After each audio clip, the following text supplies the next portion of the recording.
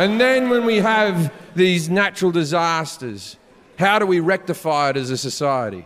We get a young Swedish girl with a twitchy eye to tell us off. Fucking Greta gets up there and she's like, I should be in school. I know, as soon as I mention Greta Thunberg, that's a triggering thing for a lot of women.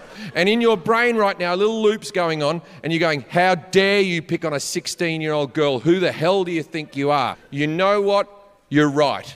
That's wrong. But she's 19 now, and I fucking waited.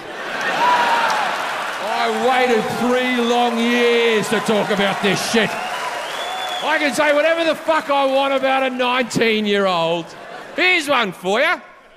I can fuck Greta Thunberg and I've done nothing wrong. And I wouldn't use a condom either. Out of respect for her and the environment.